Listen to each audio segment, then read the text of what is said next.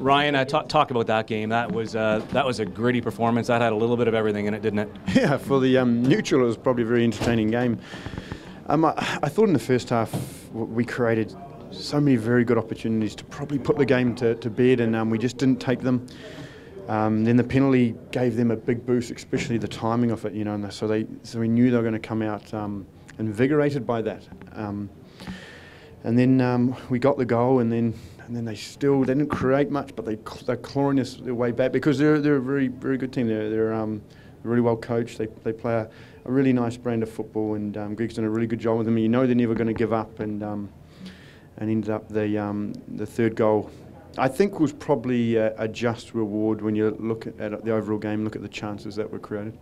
I know it's 11 on the pitch that are responsible for a victory, but talk about Dominic Oduro coming back to Columbus, playing that game, and what he did in the time that he put in the minutes to be able to help your team tonight up that flank. Yeah, I mean, Dom got a knock really early. I think the first challenge of the game, the first 10 seconds of the game, and he felt it for the whole game. It probably put him a wee bit out of sync, to tell you the truth. In saying that, the Columbus guys know Dom better than probably we do. So. But he soldiered on, and he really put on a good kind of performance. Obviously, he's disappointed he didn't get a goal or get his chance. But yeah, it was one of a lot of the guys who've done really well. Luke Moore and Gilberto, that partnership up top seems to be building each game, even so from Montreal.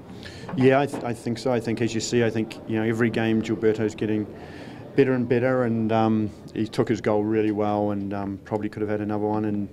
And Luke, the ball falls for him, and some of his link-up play, which is his strength, is fantastic. And the guys just kept playing, and they knew they'd get the chances, and we're just happy to get 3 points. What is it about this team on the road this year? Yeah, I mean, we're I think sometimes we're kind of set up that the way we play, we're pretty dynamic, and we're an exciting team, and when we go forward, and some of the football that was played, whether it's home or away, it doesn't really matter.